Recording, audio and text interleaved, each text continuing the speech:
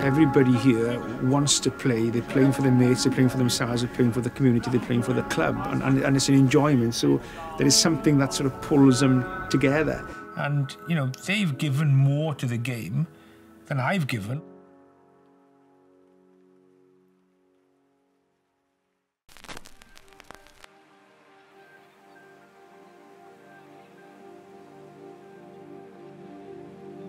What I was quite aware of, that when that refereeing came to an end, I didn't want to wake up and think, what am I going to do next?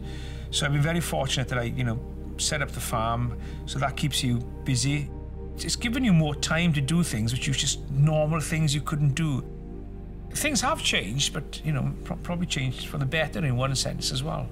You look, I can go and walk over on a Saturday afternoon now, watch my local rugby team, and then go back to the club and have a few pints with my mates. It's where you go, really, the rugby club, because it is the heartbeat of the village, really.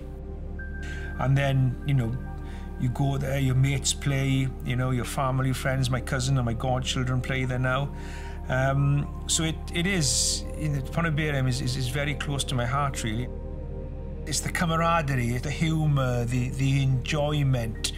You know, and when somebody goes through some tough times, then people pull together because, you know, the team pulls together and supports you. I suppose it goes back maybe to when people are working underground, which is very dangerous years ago. You needed a team around you because it could be a very dangerous place. So then obviously that transcends then outside the working community into the recreational side of things as well, into team sports like rugby. So, you know, that's where I think a lot of the ethos of that team has come from, and that's why I think Wales is such a close-knit community. You know, there are people in Pontyberem here who've been on the committee in Pontyberem for about 40, 50 years. You know, very seldom they get recognition for it, really. So that's why I think it's important. I think you always put back into something that you've been very fortunate to get so much out of. Realistically, a lot of the players in Pontyberem know they're not going to be professional players. But honestly, a lot of them would like to be. Because it's such a complex game and different positions and everybody with different roles, you know, it relies on technology in so many different aspects for your own personal development as a player and as a team.